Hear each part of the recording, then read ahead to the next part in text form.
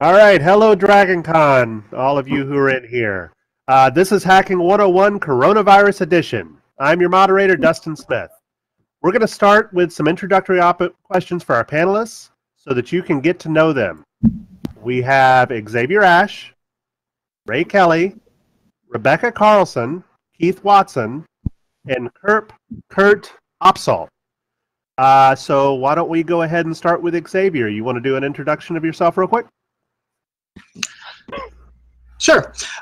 Thanks, everyone. My name is Xavier Ashe. I am on the blue team side of things. I've been done a little bit of everything in my career. I'm getting close to my 30-year mark. Been around the Atlanta area for quite a while. Currently in the finance area, so running in a couple of teams in the security operations side of things. So yeah, I can talk a lot about working on in the blue team and consulting, engineering, architecture, things like that. So, all right. Okay. Ray, you're next. Hey, I'm Ray Kelly, and I'm a principal security engineer with White Hat Security, and most of my background is around development. So, and also application security. So application security is my focus, whether it be DAST, SAST, or mobile type of assessment. So that's kind of where my background is. That's it. Okay. Rebecca? So I'm also on the blue team side of the house. I do incident response, and I also kind of borderline do like third level SOC type work. I've done incident response for about 5 years now, and before that I was in vulnerability management. So I kind of bounce around to different areas of information security. Okay. Keith. Hi all, I'm Keith, otherwise known as X-Ray if you come to DC404 meetings. I've been at Georgia Tech for over 30 years. I'm the Information Security Manager at College of Computing, GX Certified Security Incident Handler. In a past life, I was a Navy electronics technician on submarines. I specialized in cryptography and signals intelligence. I'm the sponsor of Gray Hat and Mad Hatters, which is the College of Computing student organization for hacking and information security. I'm the host of the local DEF CON chapter here in Atlanta, DC404. I moderate the IRC channels for both DC404 and Gray Hat. I'm also one of the moderators on the Atlanta Cybersecurity Engineers Discord server, and I'm a member of the Atlanta 2600 group. Also a member of Electronic Frontiers Georgia, and work with Scott all the time, trying to advise the local politicians on technology issues. I'm also co-developer of Network King of the Hill CTF. And for anybody who's interested, we host monthly CTFs at DC404 and 2600 meetings. Next. All right. Last but not least, Kurt. Hey, buddy. My name is Kurt Opsahl. I'm the Deputy Executive Counsel, Electronic Frontier Foundation, a nonprofit foundation dedicated to defending your rights online. One of the things I do at EFL is I work on our rights project, where we provide free legal counsel to security researchers who have questions about the quality of research or issues that might arise when we're disclosing vulnerabilities to a vendor to the public. So I guess unlike everyone on this panel, I'm coming on the legal side, not the technology side. It's a pleasure to be again at Hack 101, and I look forward to folks' great discussion. Okay. Now we're going to start with some questions for you guys. So first question I'm going to ask is, what is hacking to you? And we'll start in the same order that you guys introduced yourselves in. So go ahead and start, Xavier. Sure. So hacking to me, I think, is a mindset. It's basically the idea that you want to generally not only know how something works inside, but also how can you possibly make that thing do something it wasn't supposed to do. So adding new features, finding out in particular ways it breaks. But when somebody calls themselves a hacker, it really to me is more of a mindset on really how you like to learn. So I'll leave it at that. Okay, right. Yeah, I'm going to second Xavier. The idea of breaking things is just fun to me. Hacking is a lot of that, right? If you have a web form on a website that says, type in your age, and instead of a number, you type in a letter, that's just fun. And to see what the application does. Can I break it? And if you break it, sometimes that can lead to serious vulnerabilities. So I think going along those same lines, that the idea of using applications in unintended means or unintended ways is a way to find security vulnerabilities. And so that's kind of the way I look at it. Okay, and Rebecca? Definitely the same as Xavier and Ray in terms of making something work in a way it was not designed for. And I think it covers everything from like old school overclocking CPUs to even social engineering, where you're basically hacking humans. You're trying to pretend you're somebody else to have them do a specific reaction or take a specific task. So I think it's a pretty broad category. I think it's not necessarily the person living in their mother's basement who's head down only focused on a screen in front of them. I think there's a lot of different ways you can identify yourself as a hacker. I just heard a cat. Okay, Keith. Okay, whoops. Okay, I just posted some stuff there for some people. I get asked this a lot at DC44. We have people show up all the time asking, I want to hack. What's hacking? So I wrote a webpage called How to Get Started Hacking.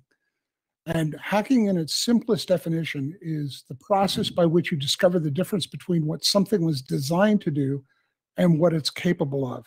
It applies to any subject. You could hack golfing, you could hack computers, you can hack music. It's about the continual learning and exploring, improvising, overcoming, and adapting, not being defined by failure. You're like water, you just find a path. A 2-year-old never notices all the time he fails when learning to walk. Doesn't pay attention to him. So one of the things you have to do is learn to manage failure and disappointment when things don't go the way you want. It doesn't matter really where you start. Just pick something of interest and start digging. Everything is connected and interdependent, so you'll eventually get to everything else. It's going to take time, so learn to enjoy the process. And one of the things I stress with all our students is ethics. Hacking is a mindset and requires skill. The skills can be used for good or evil. You're going to have to decide how you're going to use your skills. Now, using your skills for evil will unravel the fabric of trust that our very society is based on. And without that trust, people stop making the cool things that we get to explore. So it's very important to maintain that. So you're going to have to choose whether you're going to be the person who just repairs and builds that fabric of trust or destroys it. That's hacking. Well put. All right, Kurt. Well, that has been a great set of definitions so far. I think I agree broadly with the panel. I would say for myself that a lot about what hacking is seeing the world for what is possible and not just what is presented to you. That seeing a lock as a puzzle, not a barrier. When something is provided, says it can only be used for this, figure out if it can also be used for that. And it requires a lot of thinking outside of the paradigms, and this finds abilities as well. Like that is very intrinsic to the hacking process. is what if you throw out the assumptions of how somebody will use it? Some mentioned earlier, if you ask for a number, but if you look at the available options, and a lot of things work just fine so long as everybody uses them exactly as the original designer imagined. But the truth is that people will not, whether they're hacking to explore, or hacking to do bad, or even just misunderstanding the UI, coming out a different way. And so one of the great abilities of hacking is discovering those things, both for security vulnerabilities, so that you can find them, figure out, and repair them, or improve the knowledge for the next set of people who are designing, or in order to be able to beat systems and get to do important information. So it's a wonderful mindset of exploring, and a wonderful mindset of not being just accepting that someone says you can only use this for such and such, and you find out that in fact it is an awesome tool. It goes back to like the Captain Crunch whistle, which was designed just to be a toy that makes a note, but it turned out that it was an incredible tool for making phone calls, like outside the box. Or another, some great hacks are very simple. There was back in the 90s when CD music was a thing, people had this whole digital rights management CD. And it was amazing, very difficult to crack, except that if you just took a black magic marker, put it physically on the CD and blocked off crack, then it was entirely gone, defeated by a magic marker. And that's like thinking out the box. It's also the kind of people, like in the hacking mentality, you look both ways before crossing a one-way street, because you're not going to assume everything is going to go as it is. So I think I love hacker mindset. I think also what X-Ray just said about do it for good, not for evil. I think there's a lot of great power comes great responsibility, to draw from Spider-Man. And if you have these powers, try to use it to make the world a better place. Okay. All right. Well, the next question is going to be a little switch up from what we've done in the past years. What is your favorite hack that you've done, or hack that you have heard of? So, Xavier. Favorite hack I've heard, or done. I think that I don't know. I'm kind of stumped. Anybody else can jump in? I'm sure I'll think of something. Go ahead, free for all. Whoever wants to answer. I can think of one. I have to be careful how I share it. We were on an operation, and a critical piece of equipment failed. The display failed, and we didn't have a spare on board. And so I was watching the guy who was working on it, trying to figure out what was going on. And I realized that it was a 19-inch rack of equipment, and about 8 U's or 10 U's down below it was an oscilloscope. And so I'm looking at the schematics, and I said, "Hey, where's the horizontal scan generator? Where's the vertical scan generator outputs?" So he showed me where they are, and I says, "Can we wire coax into those locations?" So we literally pulled the CRT out of the device and wired coax into the front panel to the X and Y drive and to the Z drive, which is your intensity, brought them out and put them into the X and Y, the O-scope, and the intensity, the O-scope, and then set the O-scope up. And now the oscilloscope was now substituting for the CRT that had been in its place. Now we pulled the signals from before the high voltage section, and then we duct taped over the hole where the display had been. And as a result, we didn't fail the mission. It would have been a fail, go back home failure. So the fun part was when on the way back in, we have to announce, radio in when we surface, this is on a submarine, have to radio in and tell them if we have any critical casualties on board that need to be fixed. Casualties not being dead people, but being broken stuff.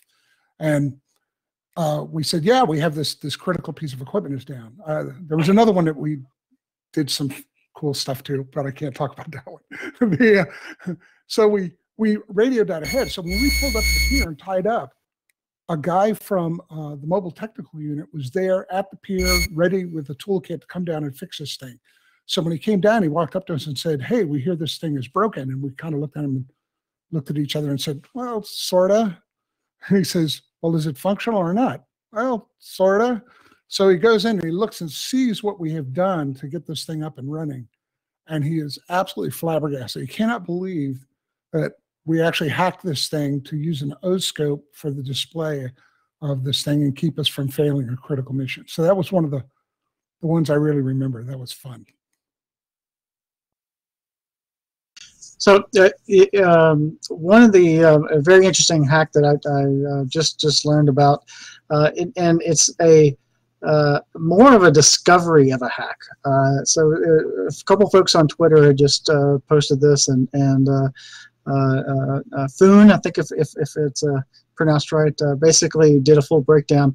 The hack is for pregnancy tests. All right, so pregnancy test, you know, they have the strip, the chemical strip, and based off of the chemical compound in your urine, you will either get one line for not pregnant or 2 lines for pregnant, and so then you can pay, I think it's like a couple dollars for those pregnancy tests. Then you can go up to, like, I think it's like $8 or $9 to get a digital one.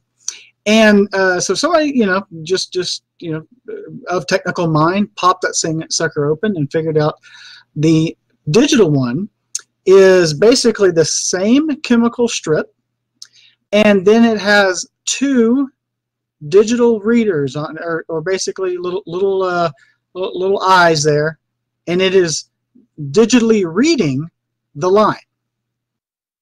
So basically, you are getting the exact same chemical detector in a digital pregnancy test versus an analog one.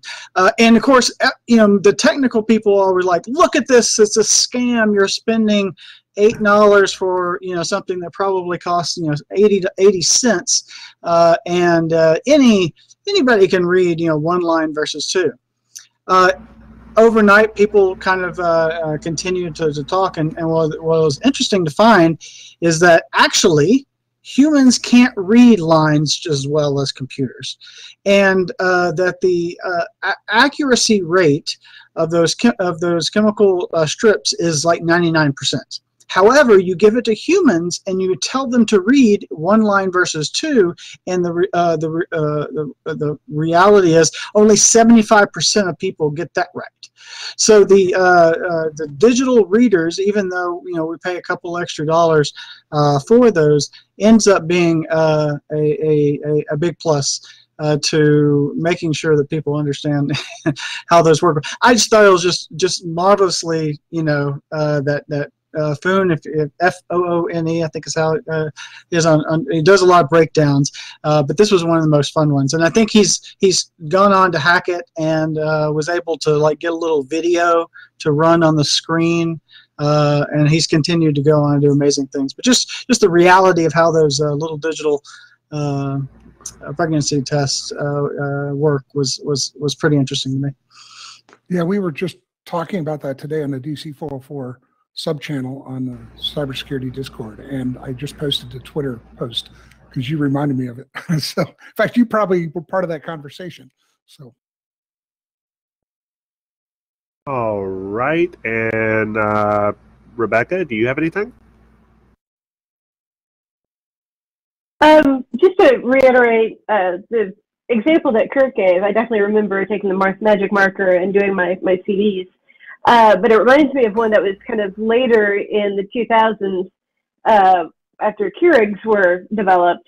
And this was like a complete hack for non-technical people. When they went to, I think it was their 2.0 design, they decided to barcode all of the official K-cups, and they would only work, so only official cups that are licensed by Keurig could actually work in the machine. And what people did was they would take the little barcode and cut it off and just permanently stick it up on the sensor so it always read it. So you could do your own, make your own pod or some sketchy thing that, I don't know, people get in the back alleys of Starbucks. I have no idea. But I thought that was absolutely hilarious and a good way of getting around DRM. All right, and I can throw one out for you if you like. And I can disclose this. This was released publicly, so I can speak to this. Like Xavier was having issues. First of all of us have to think about what we can speak about. So this is one of the challenges for all the panelists here.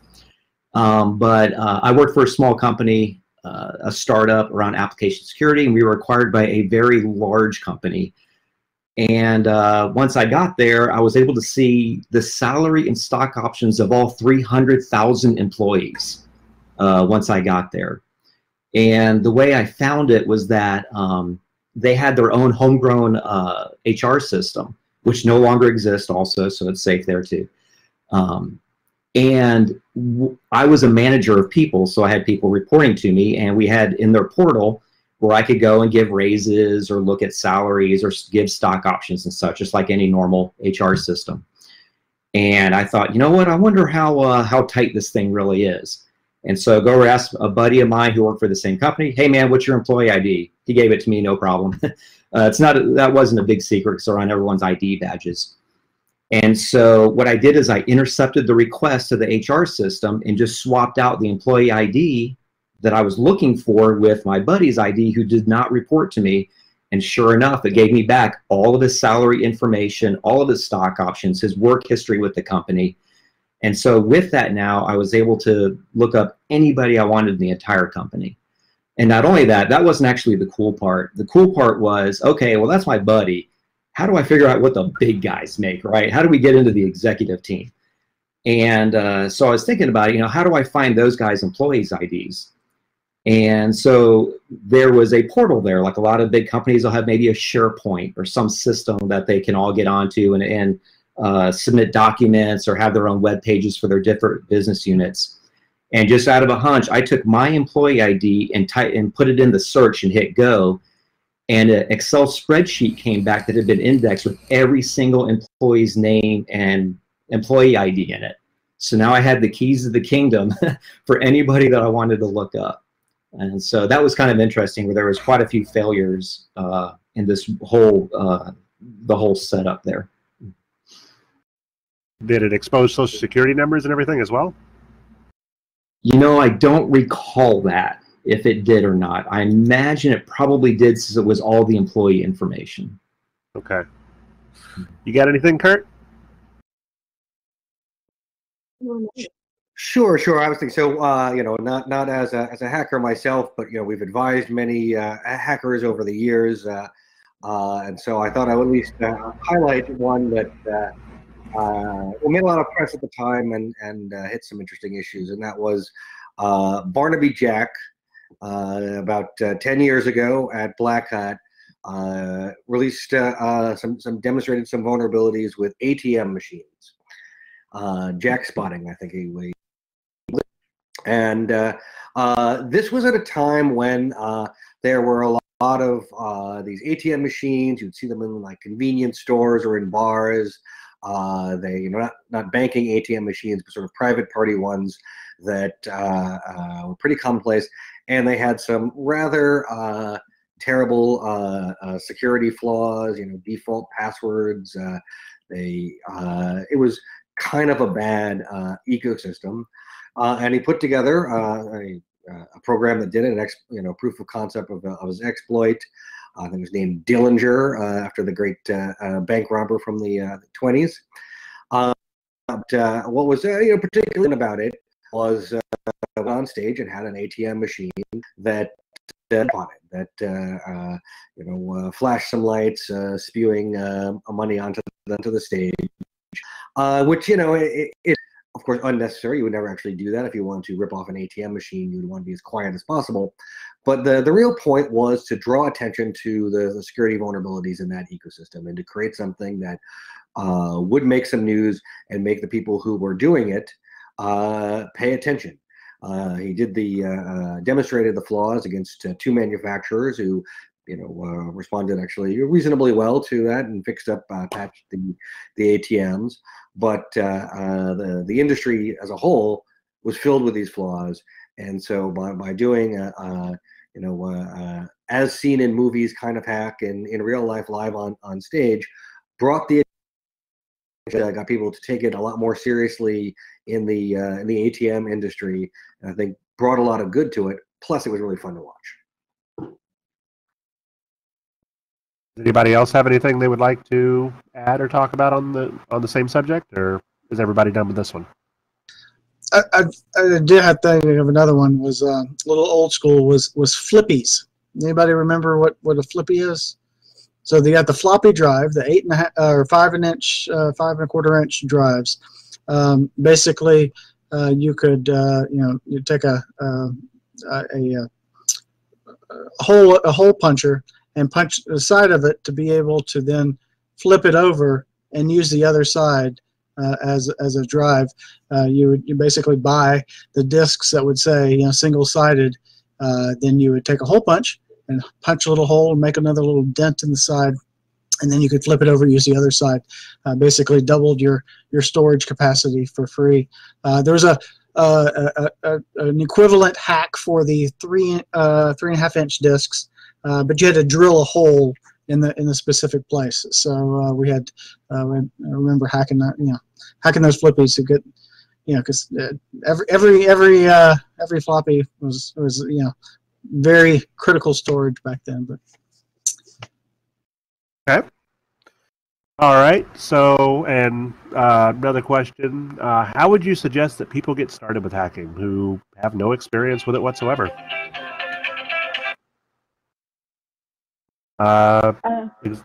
Whoever wants to answer, I'll let you answer at your own time. I would suggest meeting up with your local DC group, like DC 404, DC 770. I've heard rumor of a DC 678, but I don't think I've ever seen where it sells. Yeah, there is one. Oh, there is? Okay. Mm-hmm. I keep hearing about it, but I have no idea where it actually takes place. I think that would be a good start because you can listen to what other people do, and get an idea of what's out there and what the possibilities are. Okay. Anybody else want to go? yeah, that's a great suggestion. Getting to find your local teams is definitely there. So there are several good entry points for switching into the security world, and so I'd like to point out a couple of them. The most obvious one that a lot of people seek to is starting off as a SOC analyst or a security operations center analyst, and the SOC analyst is a great place to start because there is kind of a higher turnover there, so there tends to be some good opportunity, and there's a lot of learning on the job because a lot of the things that a SOC analyst does is fairly repetitive, and you're responding to alerts. You have a certain way that you're supposed to respond, but the teams have a great tiered architecture that allows you to come in as a fairly junior person and learn a whole lot. I am currently running a couple of tools teams, and so I've got a couple of fairly first time to security folks. These are technical people, however, just have not been a part of security. So we run all the security tools, and so to do that, you really just need to know how computers work. So I've got people that have been in other parts of IT and are switching into the security world. There's a couple of other entry points that a lot of people look at: governance and auditing. There's a lot of different places to go, but you mostly hear about the becoming a SOC analyst. Now everybody wants to be a red teamer.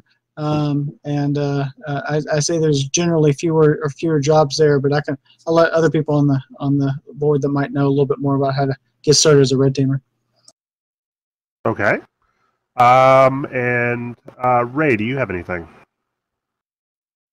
Yeah, so again, like I said, the intro is kind of where I focus on is application security.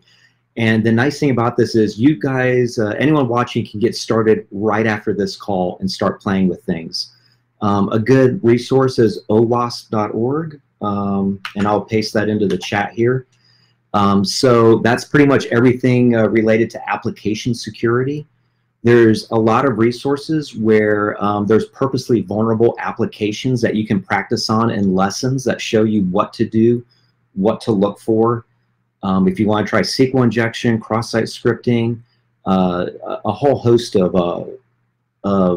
web application vulnerability type things where you can really learn just on your own and free of charge. You know, all these resources are free. A good application to try, if you want to download it, there's a Docker image as well, which makes it even a little bit easier even for setup. It's called BWAP. So they have a ton of purposely built-in application vulnerabilities into this application, and you're free to hack it all you want. And there's plenty of resources to show you how to do that, YouTube videos, and I'll post that in there as well into the chat. And so, yeah, so for application security, it's pretty easy just to start playing with things. And again, it's cheap because it's free. You just go download and play and watch YouTube videos on how to break things in applications. Okay. Kurt, do you have anything here? I would say I echo a lot of what other people say. Is do it by practicing, by finding your local groups, hacker spaces, maker spaces, as well as the DC area code groups. That's for DEF CON, and maybe go to some of those conferences if you're curious. I've seen a lot of people go there and sort of cut their teeth at conferences by doing capture the flag competitions, which are sort of simulated hacking experiences where you do it competitively. And while at the very top of the CTF game, that is extraordinarily hard to excel at, there are a lot of entry-level CTF contests that people can try and get some experience at it. But I think, yeah, lots of good opportunities out there.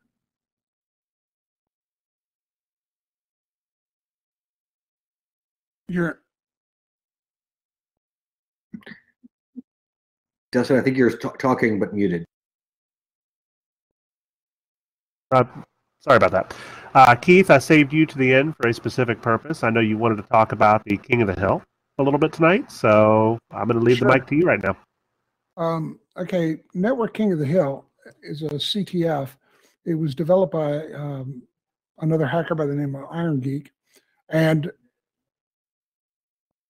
he said, I'm going to paraphrase what he said. It was a little more vulgar. He said it's a capture the flag for the lazy administrator. The idea of building a capture the flag is that you've got vulnerable machines and there's a flag planted on them, and the idea is you either use a vulnerability or a chain of vulnerabilities to get a foothold on the machine, read out the flag, which is usually a cryptographic hash, and you apply it to the scoring engine that gives you points. And the idea is whoever has the most points at the end of the capture the flag wins. If there's a tie, then whoever got to the highest points first wins. That's called a Jeopardy style CTF. They're probably the most common CTF. It's kind of DEF CON uses. Where Network King of the Hill is vastly different. Well, there's one other. There's one called a attack defend, and that's where you're given an image that you bring up a virtual machine, you run it, it's vulnerable. The idea is you have to attack others and take down their services while keeping yours running, and you get points for doing all that, and they have a scoring engine for that. Yeah, yes, CTF time. Canary posted CTF time. That's in my link of stuff that I posted already to the chat. There's a link to that. We host a Network King of the Hill CTF at every DC404 and 2600 meeting. We even do that virtually. We have one of the DC404 members put up a server with a Network King of the Hill capture the flag on it. There are 3 people here in Atlanta who are co-developers and 1 in Nashville. We all meet at either 2600 or DC404 and run these. It's based on standard pen testing vulnerable virtual machines. So we go and get images that are already pre-built for doing pen test training and or challenges. You can get ones that people just do for the challenge of it. You can get them off of a site called VulnHub. The link is in the notes I posted. And we bring up these images. The difference between all the other capture the flags and Network King of the Hill is we try to make it as real world as possible. The idea is you have to break into the machine. The scoring engine is looking at some service that serves up content, and you have to plant your team flag in that location so that the scoring engine sees it. And for every minute you manage to stay on the machine, you get a point. Unfortunately, everybody else is also trying to hack the same machines, and they will come in and kick you out and take over the machine. You're allowed to do anything you want to the machines. There's only 2 rules for it, or 3. You're not supposed to attack the host system that's hosting it, which is also running the scoring engine. You're not attack the scoring engine. You don't attack the other players. But as far as what you do on the network, you can attack the network. You can attack the virtual machines, the targets. And if you want to bring your NSA tools and turn them loose, knock yourself out. There are no rules. You go for it. One little caveat. We have a blue team. We have admins that are running it, and they're going to mess with you. They have multiple saved instances of these machines with different configurations, and they can change them out on a whim right out from under you. So it's exactly like being real world. You've got a machine room full of machines. You've got hackers from around the world trying to get a foothold on it and plant their flag. And you're trying not to come to the attention of the local systems administrator who might kick you out. It is a lot of fun.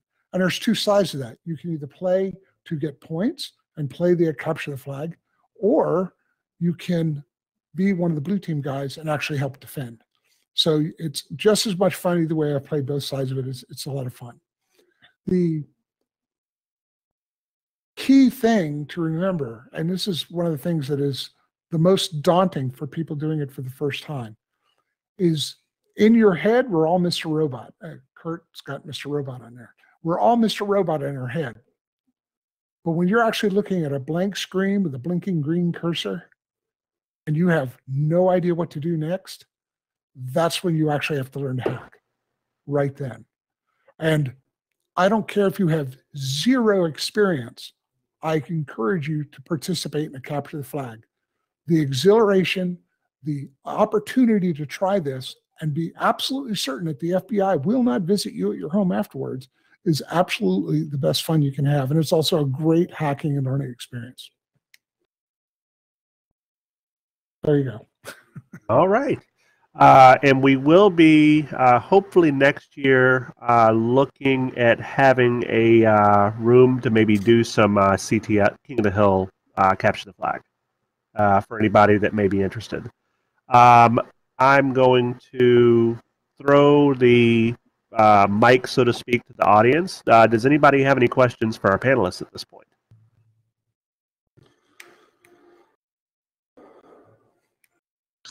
There was a question earlier about the certified ethical hacker, and so we did some text replies, but I figured to go ahead and reply on voice.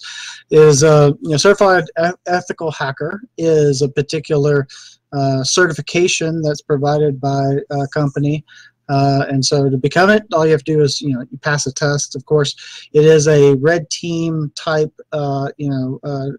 training that takes you through a variety of, different approaches and, trying to get you kind of understanding all the different ways that you could, use these different tools and approaches and in a red team exercise. It is EC Council, I think is the name of the company. There is somebody did post the link there. It is generally looked at as a fairly basic certification, but it's going through and learning all of those different skills will definitely teach you a whole lot. And so I wouldn't think of tens of thousands of dollars into it. There's lots of different ways that you can get training and get certified, but the content there is not too bad. So. One thing I will mention, there is a service called Humble Bundle, if anybody's ever heard of that, which I'm sure some of you have, that commonly does like packages where you might be able to get 5 or 10 books for $5 or $10. So it all goes to a charity. It eludes me which one. But you can get a lot of different IT books. I've seen Certified Ethical Hacker books on there and stuff like that to help you on your journey. You literally don't have to sit here and pay somebody to teach you something that you could very well teach yourself. And that's what it's all about, is learning and making mistakes and fixing those mistakes and then doing it over again. One of the publishers that comes out with Humble Bundle is No Starch Press. They write or publish a lot of books on computer systems, and including a lot of security-related books. So look for a No Starch bundle at Humble Bundle, and can pick up a lot of really good books for pay what you want. All right, so I don't know if everybody in this panel, well, the panelists obviously I know have, but the people attending, if they know what Kali Linux is. So it is, huh? I know, I'm just nodding along. Love Oh, Kali. okay. All right. So it's basically a suite of tools in a Debian-based operating system that is, it's basically script kiddie type stuff, but it can help you on your journey and going through the different exploits, especially using something like Metasploit, and then trying to figure out how to do it manually without Metasploit would be a good exercise to do. I mean, there's all sorts of vulnerabilities you can exploit with various operating systems and be able to, on a Linux system, gain root access through FTP, for instance. So, and you can really, yes, I have a dog named Kali Linux. He's a pug. Would that be Snort? But it's just a suite of tools that are very helpful. I would encourage anybody who is interested in it to download VMware Workstation, download some sort of a hypervisor type system, and install Kali and start playing around with it.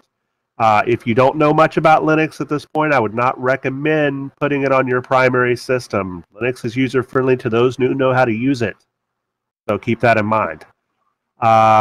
And just play with it, figure out what the different tools do. It has wireless hacking, it's got web hacking, all sorts of stuff. So I would really encourage you to do it. You could even spin up a Docker container and have full-blown Kali inside of a Docker container.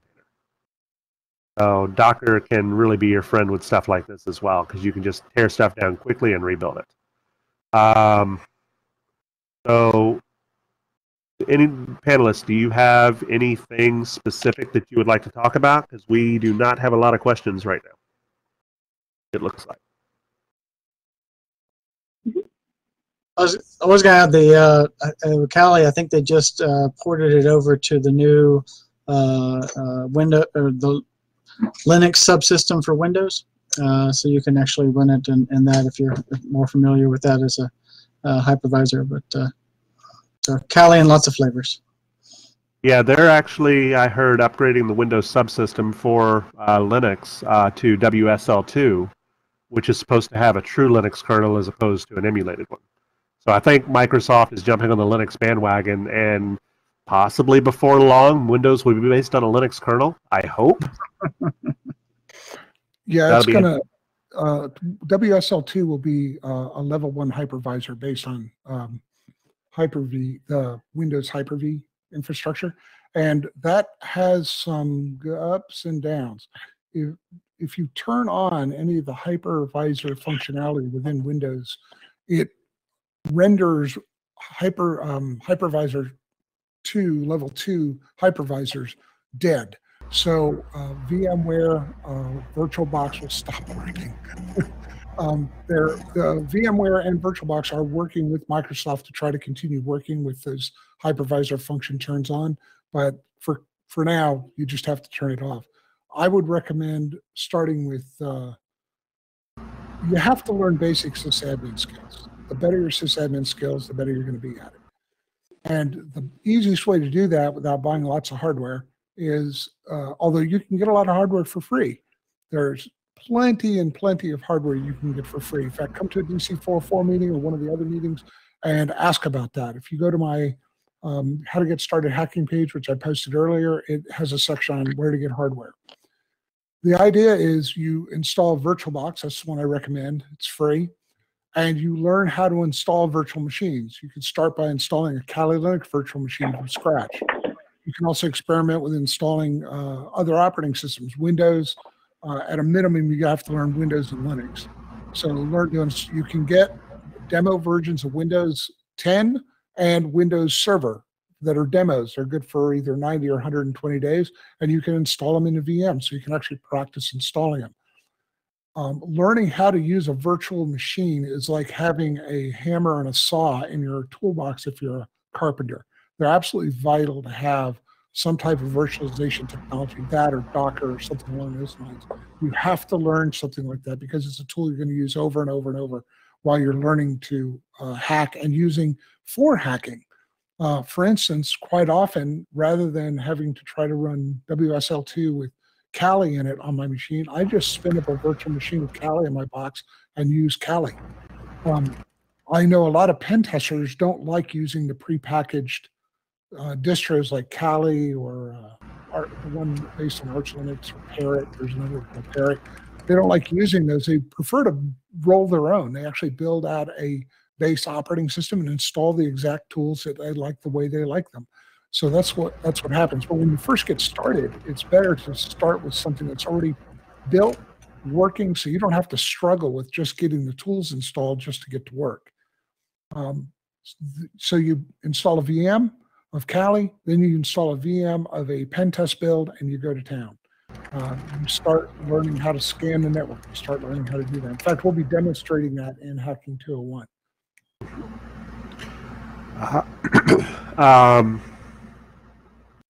I lost my train of thought. Okay, so there's just a wealth of stuff out there that you can use for hacking. There's a lot of pieces of software that are open source that you can play with and just try to hack the software. Have a game on Linux that you can't get past the level? Well, go look for the config files, find the level, edit the crap that is blocking you, and then lo and behold, you've just beat that level. So there's a lot of different things you can do with open source software that you can't do with the evil Microsoft software. Excuse me. Who's saying excuse me? Hello. I know C. Stewart had something she wanted to say. She had her hand up earlier. Oh, okay. Go ahead. I'm sorry. You're muted. There you go. I asked it in the. I actually asked it in the comments, but I was asking about Security Plus and CCNA and all that, those certifications. If y'all would recommend those. They look good to prospective employers, that's for sure, and it certainly couldn't hurt. And it gets you book experience. It doesn't get you real life experience, but you can get the real life experience by deploying your own Cisco lab for CCNA.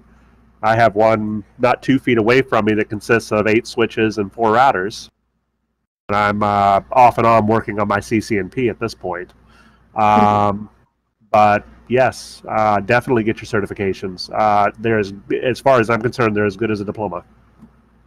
Yeah, one of the things I like about something like the Security Plus is that it introduces you to a lot of different concepts, and this allows you to figure out, is there something that you really, really are interested in, so that you can, there's vulnerability management, maybe it's, application security, security analyst, doing blue team stuff. You get to start to, see how all of these different technologies and or disciplines work, and that, especially in larger companies, you get a lot of very specialized places, and so you can go and just do vulnerability management. you go and work for a smaller company, you're going to get, you're going to need to do a bunch of different things. And so most people that start off, find their home in larger organizations that can take on that type of person. So as you're going through it, listen to your interests. Not only finish your Security Plus. That's a great way of kind of demonstrating your knowledge. But then if you're particularly interested in, that'll help you focus your job search when you're looking for getting into security. Yeah. Also, a lot of employers will pay for certifications. So if you have one that will pay for it, take advantage of it, because some of these are not cheap, and you have to either be recertified or you have to get continuing education credits to maintain your certification. So if you go down the certification route, it's not a one and done kind of deal. Oh yeah, and if you take a certification test and you fail, you just blew the money on that certification test. You got to pay it all over again to take it again. Yep. So make sure you're ready before you go to that exam.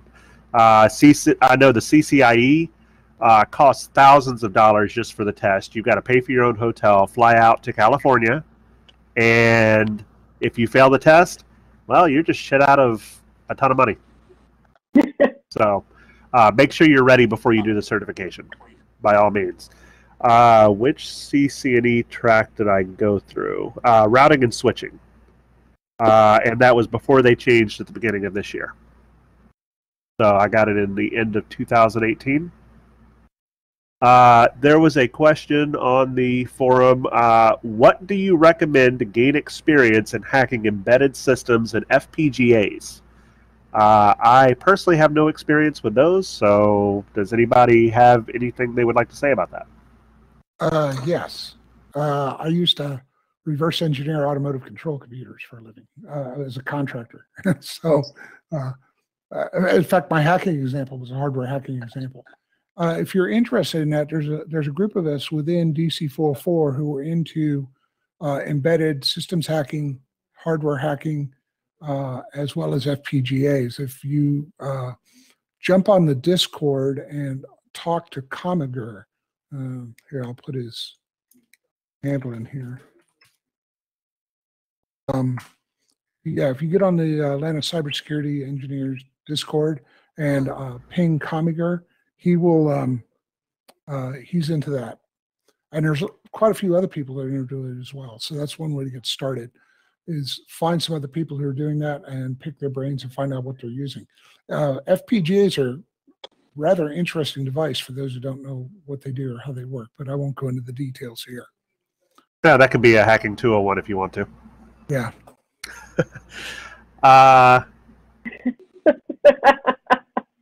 That's my wife, just in case anybody's curious. Okay, so hello, honey. All right.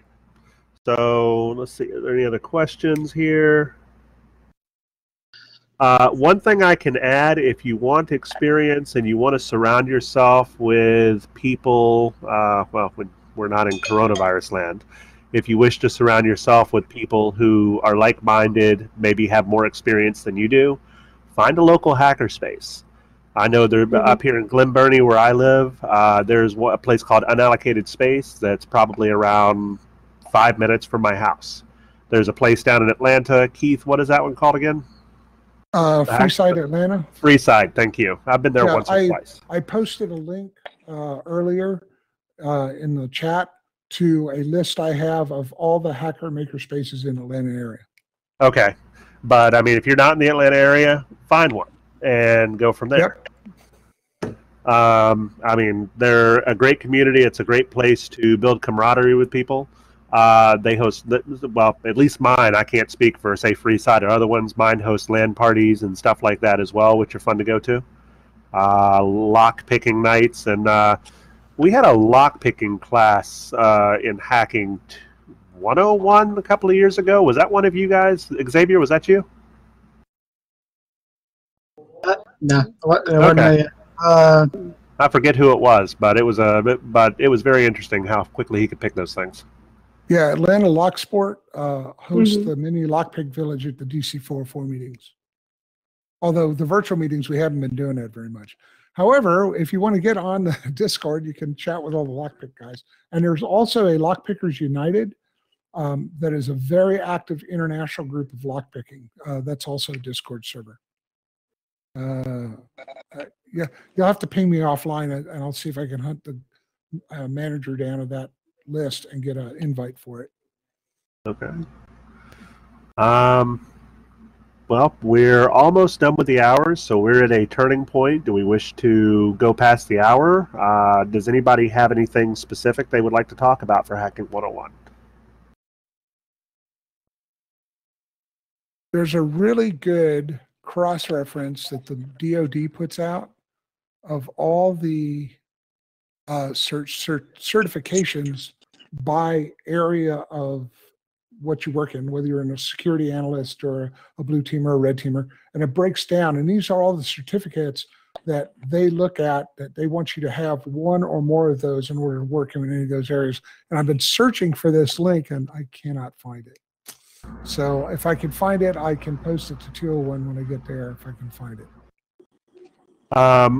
I will say this, one interesting piece of software that I've started looking at a little bit. Has anybody ever heard of a piece of software? It's newer. It's called Chasm, K-A-S-M. No, I haven't heard of that one. Basically what it is, it's a piece of software that is made for security enclaves that you can basically what it does is it spins up a Docker container in the background and does, I guess, maybe a no VNC connection to that Docker container, and makes it where you can access the internet in places that are locked down, so you can't access the internet from there. So it's a way of segmenting the network, and so it has access to it, but it doesn't cross security boundaries where information can be transferred between the internal network and the external network necessarily. It sits on the external network. So it's a very interesting piece of software that I've been playing around with a little bit. So if anybody would like to play with it, I'm putting it out there. All right. I found, by the way, I'm building a network training lab. I highly recommend you build your own training lab if you don't have one. And if you want to know how to do that, we actually have free classes. So.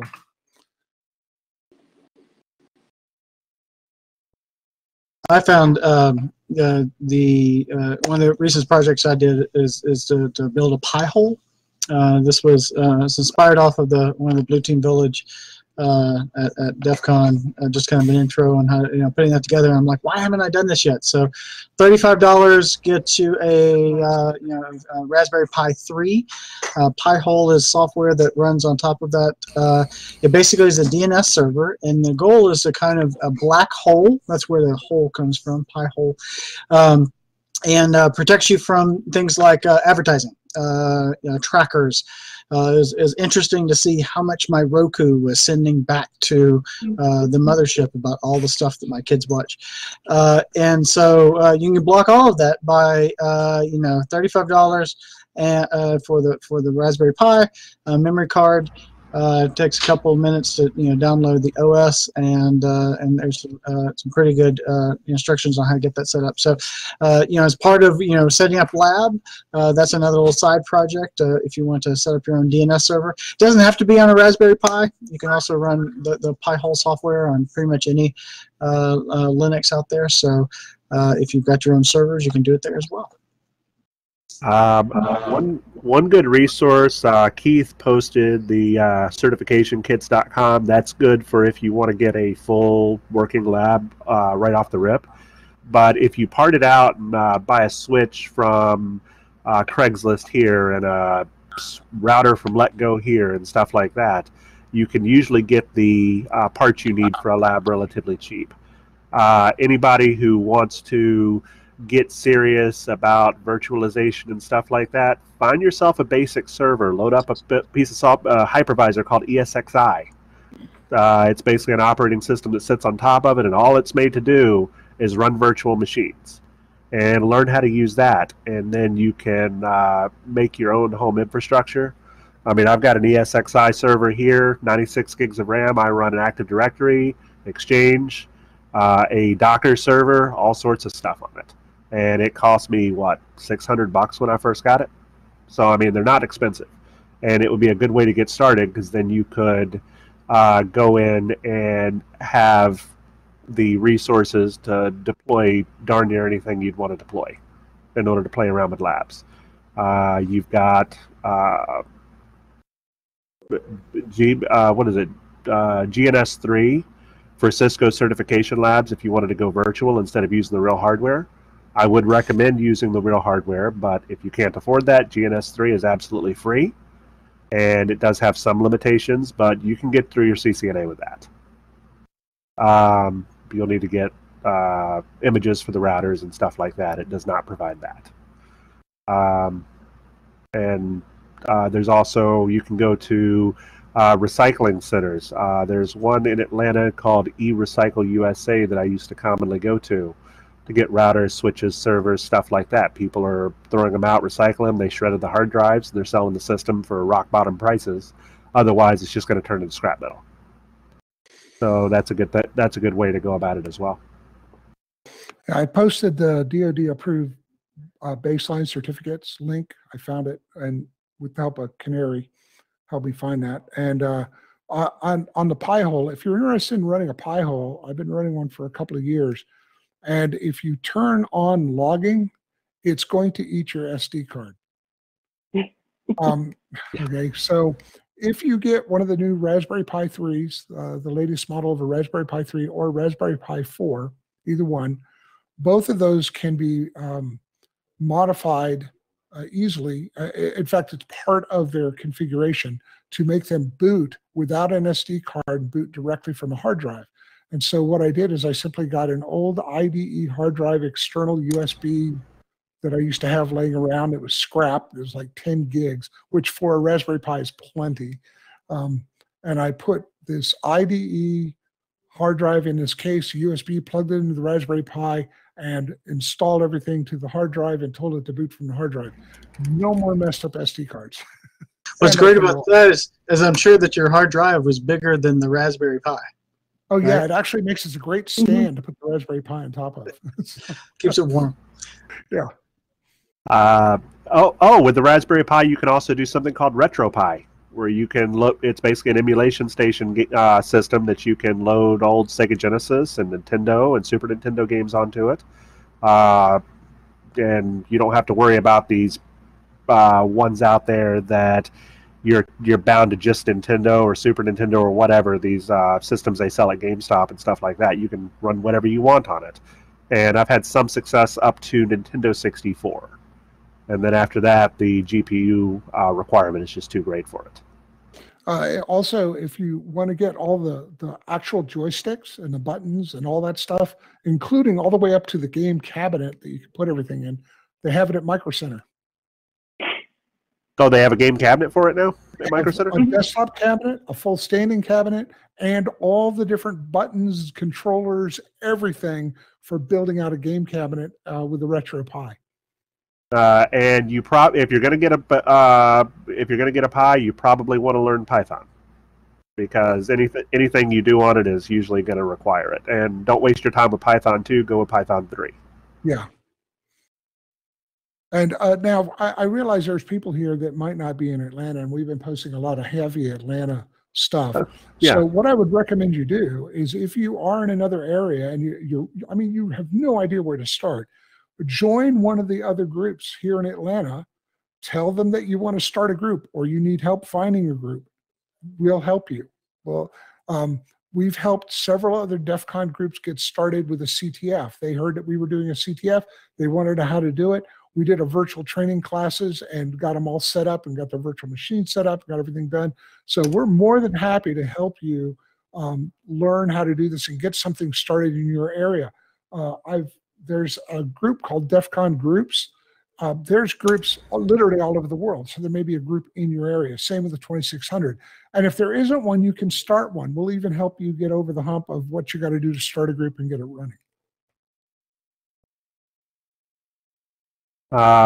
So what do you guys think about the fact that, IBM acquired Red Hat? You guys have an opinion on that at all? Well, I used to work for IBM, so I got an interesting opinion. A lot of Red Hat, when you call up Red Hat for support, was an IBMer. So it was one of those where it made a whole lot of sense from that perspective. Is that you know, there was already a good chunk of quote unquote Red Hat that was already outsourced to IBM, and so it was it really wasn't too big of a culture shift for those that moved over. Some there always is some bumps in those type of acquisitions, but in the end, I think it made a lot of sense. Yeah, I was just more worried about them doing something to screw up the CentOS project. So. Mm-hmm. Okay, well, I think that we can... I had one thing to add. I'm Please. typing this in there too. By the way, if you'd like to save everything that's been posted in the chat, this will save me having to type this. If you look at the top where it says public chat at the top of the window, to the right are 3 little dots. You can click that and either copy or save, and it will save the contents of the entire chat window. So you can save all the links and all the comments and everything else. Does anybody else have anything they would like to add? Okay. Well, I'm going to let all of our panelists get on with their evenings here. I don't know if they have any more panels to go to or if they're just going to be relaxing. But I'm going to go ahead and close out 2020 Hacking 101. And tomorrow night at 10 o'clock Eastern Standard Time is going to be Hacking 201. We will go into more depth. And it is usually a little more of a free-for-all where we can talk about pretty much anything we want. So tomorrow we might have Johnny X returning as a panelist. So I'm hoping he's working on he's in college right now, so he's working on calculus and some other things. He told me today about he had his first project with Java was simply to write a Hello World application.